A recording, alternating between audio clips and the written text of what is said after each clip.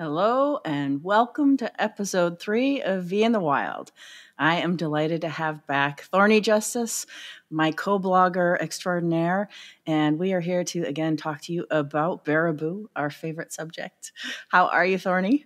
I am so good, and it is great to be back with you. There's no shortage of things to talk about, obviously. I'm looking forward to the conversation today. Me too.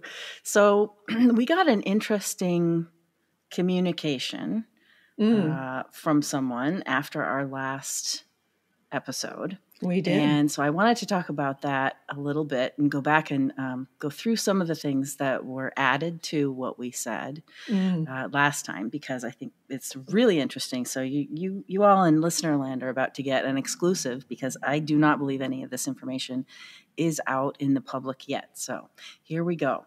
We're going to start with the downtown Baraboo sign. You want to talk about that?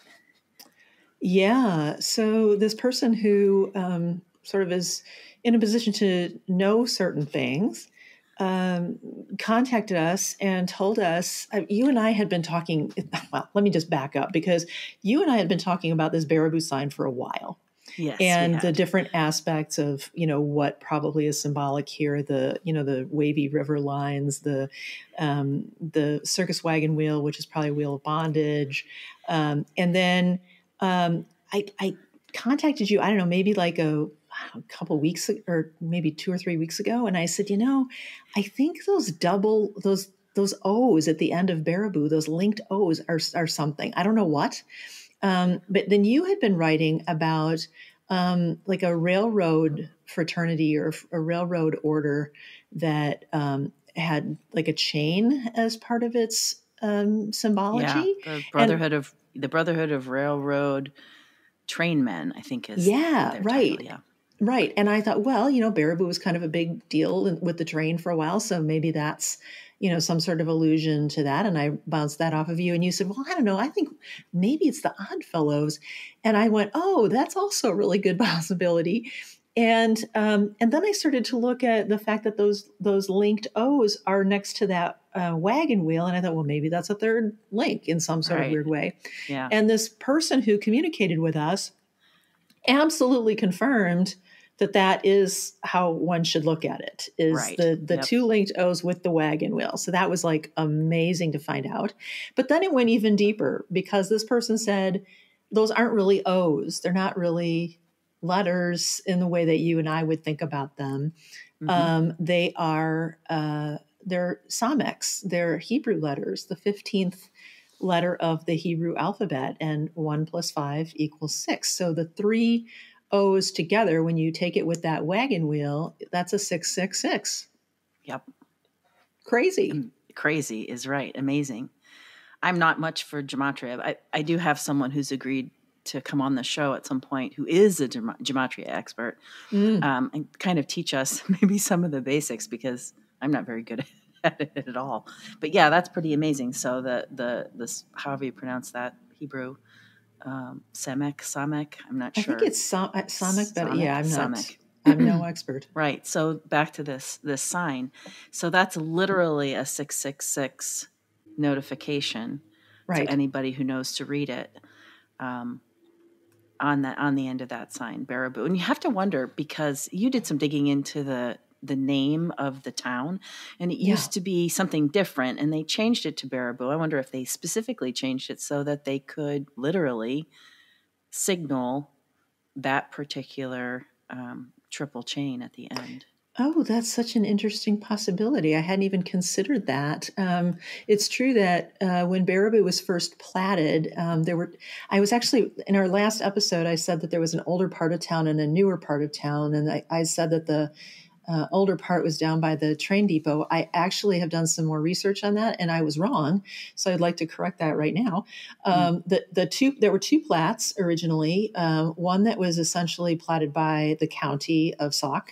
There was a kind of a rich guy who bought the land and then made it possible for the county to have it or purchase it. And then they platted and sold lots on that plat. And that's the plat that where the courthouse is. It was, okay. Yeah. And it's really interesting, right? Because in Baraboo, you have an East Street and a West Street.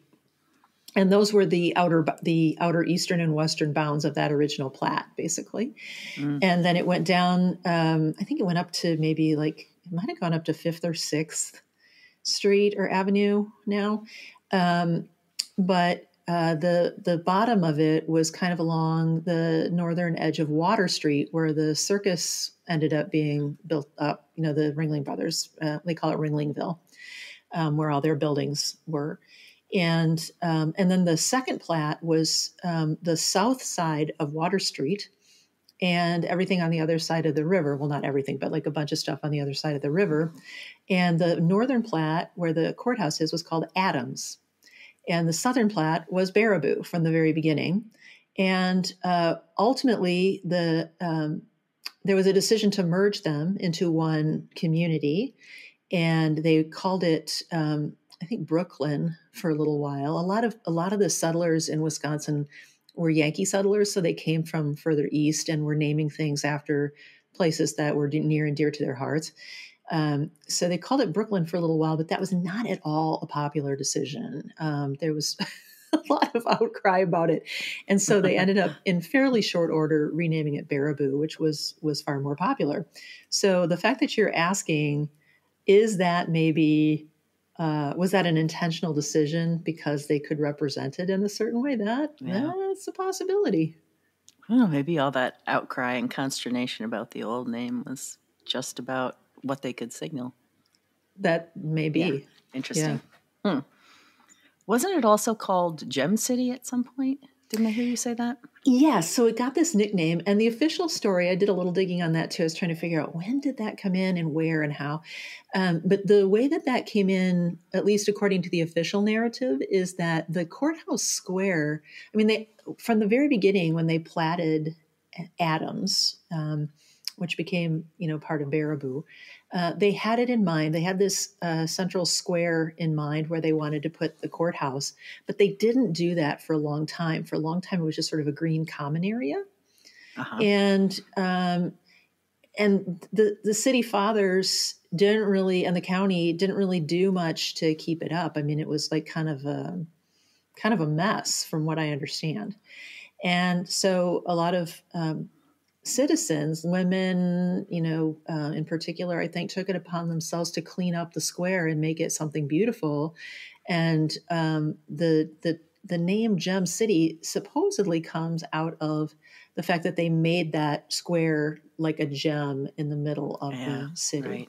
I think I remember reading something about that. They planted a lot of flowers and bushes, and they linked that to Gem, which they could have called it Flower Square. Right. They didn't really have to call it Gem City, because Gem certainly has a different connotation inside the Brotherhood. It's that would be another communication between them as to what was going on, probably underneath this. I really want to know what's underneath this whole entire town at this point, because I think we've got some mirrored stuff, happening. And that was one of the other things that actually, let me go up to this. Well, I guess the way I've got this structured, that doesn't come next. But we'll hold that thought. We'll hold that thought, because this will come up. This is part of the problem of doing a PowerPoint, that having these images is great, but it sure doesn't facilitate the mental flow. Right, exactly. So I put together this slide because I didn't know much about Odd Fellowship. I learned a bit here and there. I found a book that was really interesting about the history of the Odd Fellows, which is not something I really knew anything about. But then I found the photo that's in the middle of this slide, the primer, the Odd Fellows primer, which is out of California. And the imagery on this is just astonishing, because it connects to a lot of different stuff. It's got the 3 chain links on it, which is the typical Odd Fellows symbol. Usually they're linked like that. Usually they're not unlinked, like the Baraboo sign has the last one, is not linked to the 2 O's, but I guess it's, implied. Right. And if you're a member of the Odd Fellows, I guess that would be understood. Most of the time you see it like these 3 linked chains. And then I saw a bunch of other symbols on the front of this that were just like mind-blowing to me. One is and I still don't know how to pronounce this correctly, I think it's fasces. Fasces, I think. Fasces, which is a bundle of sticks, and it's bound with cord. And sometimes it has an axe in the center of it, and sometimes it doesn't. And we see that in this on the front of this Oddfellows primer, right? So 3 link chains, then the fasces, then the 3 link chains, and the fasces on the right and the left side. And this symbol is really interesting because it's all over the place. So on the very left of this slide, that's a picture where it says France, and then the fasces is underneath it with the priestess laurels surrounding it. That's the center part of what I'm sure we'll talk about at some point, which is the ornamentation on some of these circus wagons in the circus museum. Astonishing. So that's there. And then you see it all over the place in other symbology. Like it's big with Knights of Columbus. It's on the state of Colorado sigil, and it is a symbol for power. It's for punishment, power, jurisdiction, and it's identified with fascism and Hitler and Mussolini. So, well, all great things, right? Yeah, exactly. Sign me up. Get me one of those for my wall. But it's a power symbol, and I think that's how they use it within the system. I mean, we know in Colorado, one of the main domes is the New Babylon. Essentially, it's a main central hub for the Brotherhood. So that kind of makes sense that it's on the Colorado sigil. Oh, sure. But I was really surprised that it's on the front of this Oddfellows primer, because that to me means that the Oddfellows are much more important than I would have thought before. And that was also something that was confirmed by this communication to the both of us, that Oddfellows are big in the Baraboo area, and they also are, they're going to contain a lot of the high-level knights, or high-level priestesses and priests are going to be a part of this particular group, which I would not have pegged, and you wouldn't have either. No, I would not. And I'll tell you why I would not have. The individual who contacted us basically said that the 2 big groups that would be controlling things in Baraboo would be the Rotarians and the Oddfellows. And it just shocked the living daylights out of me, because there is maybe some of that. Like there was an Oddfellows Hall established in Baraboo. They actually tried to charter it in 1851, really, really early in Baraboo's history. And it didn't get very far. But I think they were still kind of plugging along even without a charter. And then in 1871, they did charter an Oddfellows lodge in Baraboo. But the thing is, and it was bigger than the Masons in Baraboo for a while. Like if you look at I've got an 1879 or 80 Sauk County history that gives like a lot of really interesting information about secret societies that were, very proudly, this was a great civic thing to do, apparently in the minds of the people who did this history. But it basically says that there were I think 125 Oddfellows at the time of publication to 108 Masons. So, the Oddfellows were definitely bigger in Baraboo in that period. But if you go to Baraboo now, they've got a weird little building that's kind of on, I guess it's 9th Street, kind of back behind a local restaurant. But it's super nondescript. You don't even know it's there. And nobody in Baraboo talks about the Oddfellows. Nobody. Mm-hmm. You hear about the Masons a lot. You still hear about the Elks here and there, but you do not hear about the Oddfellows. So, and frankly, not a lot about the Rotarians either. A bit maybe, but not a lot. Yeah. Kiwanis is much bigger, although I think Kiwanis and the Rotarians may have sort of a lock and key relationship. But anyway, I it just shocked me because nobody talks about but it makes perfect sense in the light of this idea that these 2 groups are going to contain the upper level individuals in the Brotherhood. And what we were told is that they're going to fall into the high priest and grand high priest, or high priestess and grand high priestess status. So you're talking about a limited group. So in that sense, it certainly does. It makes perfect sense. These are the ones that want to keep hidden. And and they're the upper levels, so they're going to be much fewer of them. Right. Than, yeah. All right, so we will revisit the Odd Fellows later as well. They keep popping up. But I do want to point out, too, that the front of this particular primer that's up there, I've got the 2 red boxes around the wings. That indicates Thelema, Thelema, which is Aleister Crowley's version of black magic. And there's some other interesting symbols on this as well. The Ouroboros, the snake eating its tail, which is a cultural symbol, but across a number of different cultures usually indicates Lucifer or Satan or high-level demonics. And then you got the all-seeing eye above that, and the rays of sunshine, and yeah, so it's quite something, that this particular group that we don't know much about, right? Yeah. Oh yeah. All right, so we're still on. We're still recapping from last time, and this is the inside of the Ringling Theater. I got this photo off of their website, the one that shows the restoration. So very beautiful, very ornate theater. And the reason I put this here is because we were also told that there is. So one of the things I asked on the last podcast we did is what's underneath this theater, because I really felt like there was something there. There had to be, and my thought was headed in the ritual direction. Turns out it's not a ritual location that's underneath its theater. It's another theater, a mirrored theater underground with tiered seating. And this is where the bigwigs have regional meetings underneath.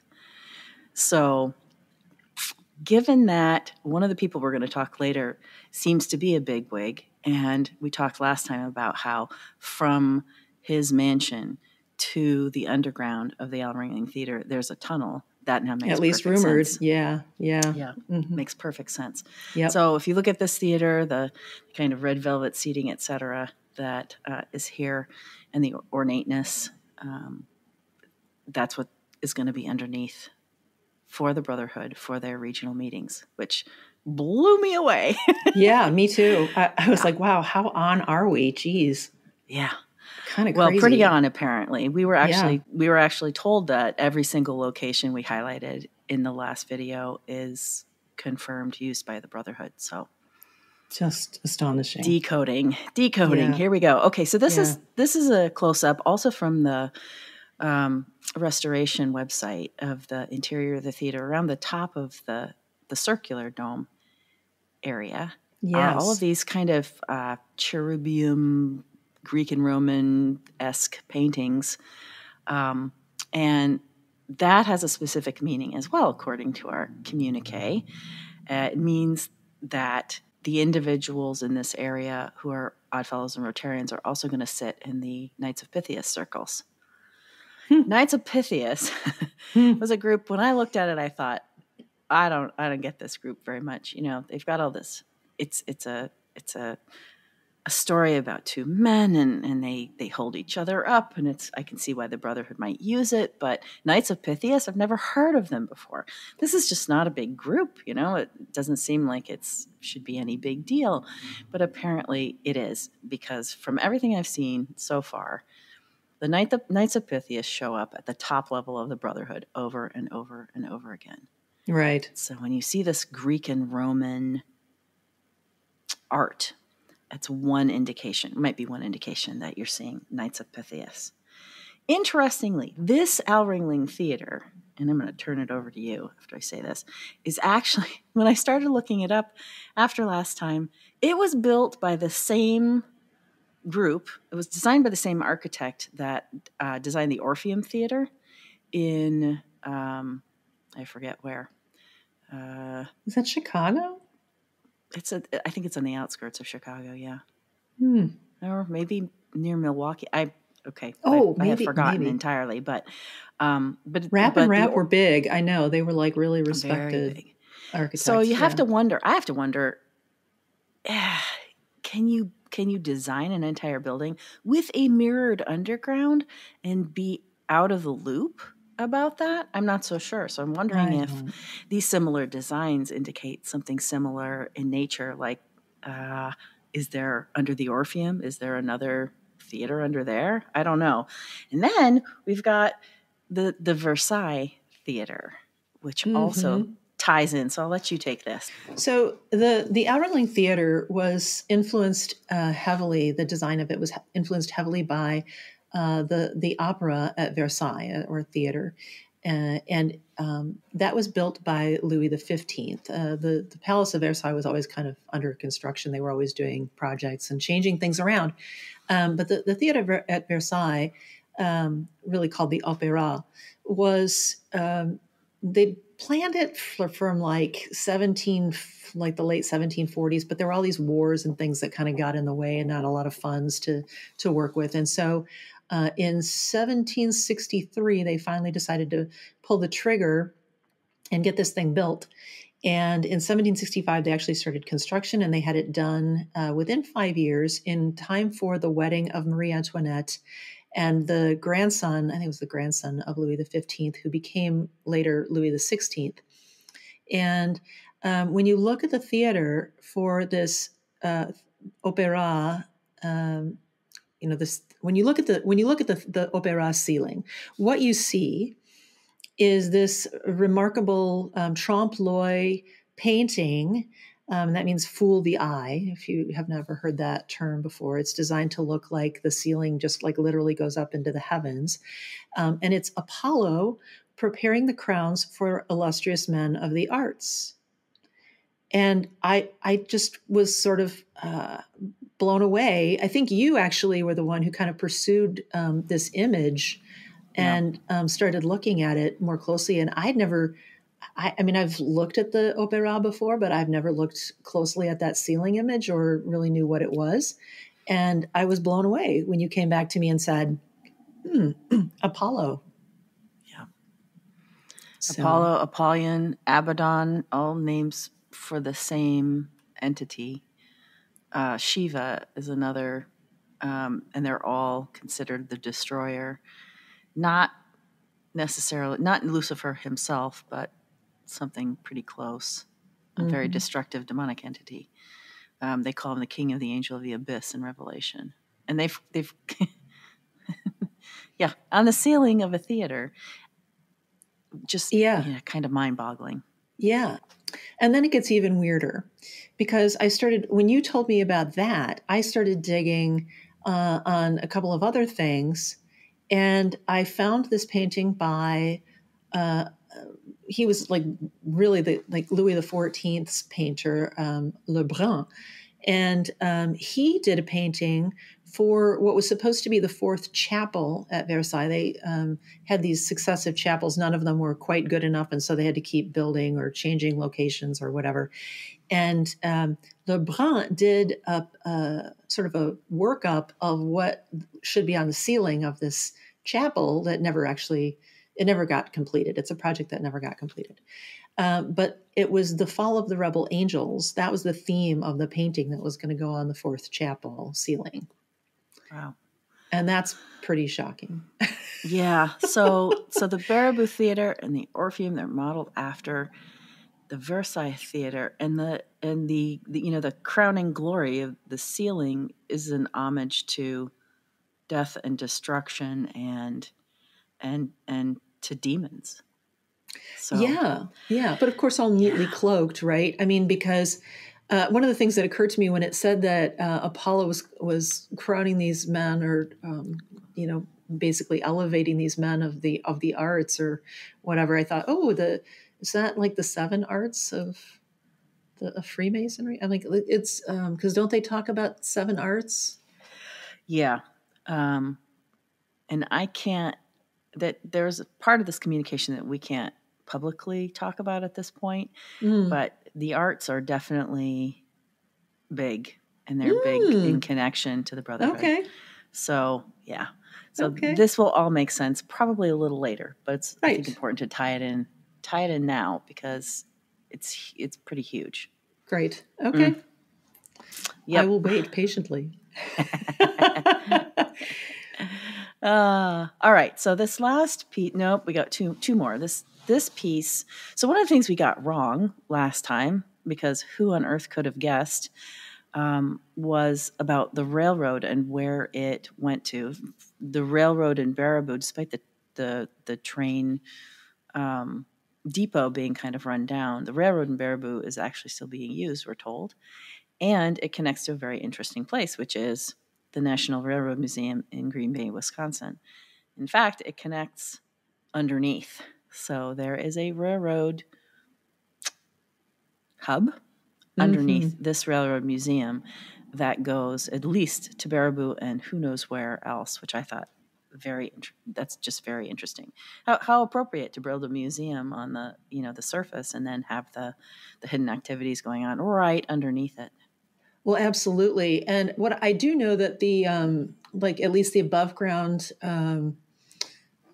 operations headquarters officially that was moved from Baraboo to Madison, but that doesn't mean that that's where the underground hub was moved to. Right. Yeah. So they could be making it look like things are happening in Madison when in fact they're happening somewhere else. Yep. The whole idea, frankly, to me, of having an underground railroad hub, I mean, it makes sense. There's all sorts of transportation we've been told about underneath the surface. The Brotherhood does, high-speed trains, et cetera. But having actual more old-style trains, if that's what's actually going on underneath the surface, that was something I hadn't thought about. Yeah. Crazy. All right. Last piece of this old puzzle is something I ran across this week when I was listening to part 3 of a 9-part series by William Schnebelen. And he made a really interesting point, and I thought, wow, where did I remember seeing this shape? Oh yeah, in Baraboo. So what is this? The old, what did you call it? The old inn? So this, it was a hotel at one point. And I can't remember what the name of the hotel was, but then I think it was like the Baraboo Inn or something. And then like for a while it was Dombrowski's, but like maybe it is the Baraboo Inn now. It could be the Baraboo Inn now. Okay, so yeah. So if you look at the roof style, it's kind of unusual, especially for a place that would get snow, because those kinds of flat roofs cause a lot of problems in snowy locations. Yes. Schnebelen made this point that if you want to create an atmosphere for manifestation of evil spirits, make the building somewhat trapezoidal in shape. And he noted that the trapezoid could be on the roof. It could be the whole building. He mentioned the John Hancock Tower, which is the black building on the left. He said that those 2 spires on the top, which I'm sure are some kind of communication, antennas. Array. Yeah. He called them the twin horns of Lucifer. And he probably said not wrong. No, probably not. He said that this building, which is much wider on the bottom than is the top, that trapezoidal shape I've got on the right, is designed to bring in evil spirits. He said that building had a mass number of suicides and mental health problems with it when they first opened it up. I don't know if they've kept track of that over time. So that was interesting. Wow. The roof on the inn is the same kind of shape. The upper right-hand side is another building he mentioned, which is the Adams House. And you'll see those sometimes on old buildings, especially like ones that seem haunted. And there's probably good reason for that if it's bringing in all these evil spirits. So I thought that was just an interesting connect. All right. Well, it is, and it's sort of mind blowing to me too, because that Baraboo Inn is reputed to be haunted, and they have made much of the fact that it is haunted. And they have events there. I think that place, and I think maybe even at the Al Ringling, they're like doing seance-y type. I mean, but they make a lot of the ghosts and the hauntedness of the Baraboo Inn. So fascinating. Well, that doesn't it makes sense to me now. If that roof is designed or somehow, brings in evil spirits. He made a point too. If you look at and I didn't put this on here, but if you look at the pyramid on the back of the dollar bill, it has that kind of, it's more elongated vertically, but has that same shape, and it's got the capstone removed, right? Oh, sure. So that pyramidal shape with the top off, the triangular top off of it is also deliberate. Oh, sure. Deliberate shape for bringing in evil spirits. Great, right? Because we have it all over our fiat currency. Wonderful. Oh, yeah. Nice. Oh, I wonder if you can collect evil spirits on paper currency. God, I hope not. Then again, I might not want to know the answer to that. No, I think I might not sleep. The first part of this video was recorded in early April 2024, and it was originally much longer. Thorny and I decided to make the recap portion a standalone episode, which is why it cuts off abruptly. Between April and September of this year, I discovered a few more very interesting tidbits about the name Baraboo. Going back to the information we were given, that the two O's at the end were actually Hebrew Semex. In doing the editing of this recording, I thought to myself, well, if those O's aren't actually part of a word because they're not English letters, I wonder what Barab might mean. Sure enough, after plugging the word Barab into Google Translate, it came up as brothers in the language Sesotho, which is the official language of South Africa and an unofficial language of a few other regions in Africa. Then I went back to Google Translate a day later and tried it again, and to my surprise, it did not translate to brother at this time. Weird. So I looked up the word brother in a Sesotho dictionary, and brother didn't translate to Barab there either. If I set Google Translate to brothers in English translated into Sesotho, it comes up as Baena, which corresponded to the Sesotho Online Dictionary. So much for Google Translate. Thorny and I kept looking, and she found an interesting history of the word Barab, which in Hebrew derives from Ba'an Rav, meaning son of the teacher or son of the master. This translation goes well with the Brotherhood's understanding that high-level individuals are descended from Jesus Christ, who is often called rabbi or teacher. This concept that Jesus was married and had children is an occult story commonly called the Jesus Strand. Whatever Barab actually means to the Brotherhood, we don't know, but it's such an unusual root word that we figure it must be significant. I hope you enjoyed this episode, and Thorny and I will be back in 2025 for some more interesting decodes on Baraboo. See you next time.